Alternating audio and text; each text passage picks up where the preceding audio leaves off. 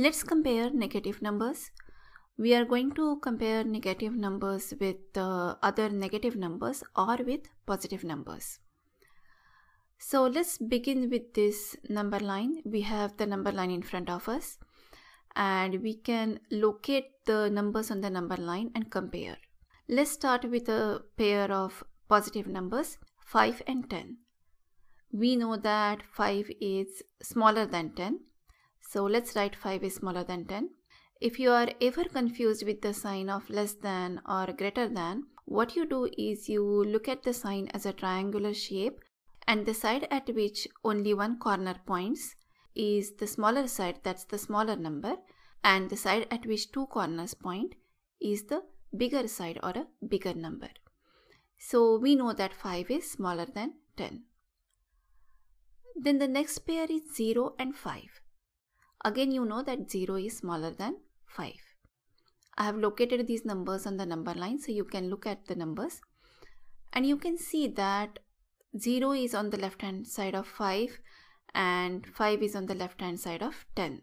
That means you can see that on the number line the value of the number increases as we move to the right and decreases as we move to the left. So let's consider the next pair, negative 5 and 0. Negative 5 is on the left side of 0 and it is smaller than 0. Why? Because negative 5 means 5 less than 0. So of course it is smaller than 0. Now the next pair is negative 10 and negative 5. Negative 10 is smaller than negative 5 because negative 10 means 10 less than 0 and negative 5 means 5 less than 0. So negative 10 is smaller than negative 5 and it is also on the left hand side of negative 5. So looking at this number line and what we have seen so far, let's come up with some basic rules. You can see that all the positive numbers are on the right hand side of 0 and they are all greater than 0. Because they are positive numbers, they are greater than 0. 0 itself is neither positive nor negative and all the positive numbers are greater than 0. If you look at all the negative numbers by definition are the numbers that are smaller than 0. So you can say that all the negative numbers are smaller than 0 or 0 is greater than all the negative numbers.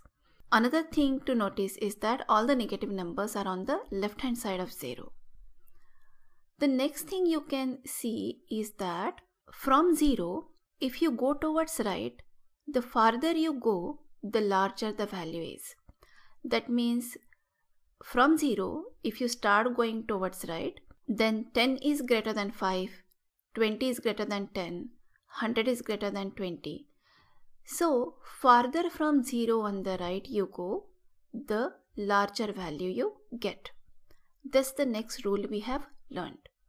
What happens if you go on the left from 0? The more left you go, the smaller value you get. That means negative 10 is smaller than negative 5, negative 25 is smaller than negative 10, and negative 1000 is smaller than negative 25. So farther from 0 on the left you go, the smaller value you are going to get.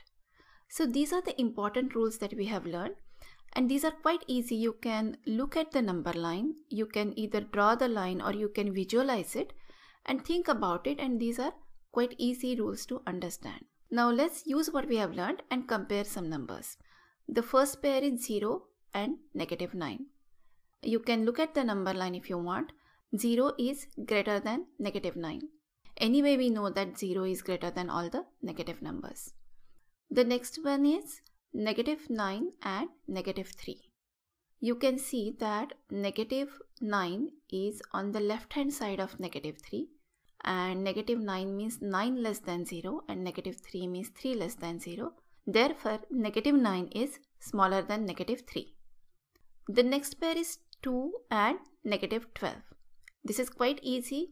You know that 2 is a positive number, so it is going to be greater than negative 12. Or if you want to look at the number line, you can see that 2 is on the right hand side and negative 12 is on the left hand side of the number line. So of course 2 is greater than negative 12. The next one is 2 and 12. Both are positive numbers. I have just written this for fun. You know that 2 is smaller than 12. The next thing is to order the given numbers either in ascending or descending order. Now this is the first set of numbers: 15, 0, -11, -23, 1, -4 and 7. We have to write these numbers in ascending order. That means the smallest number comes the first. Now out of all these numbers, which number is the smallest number? -23.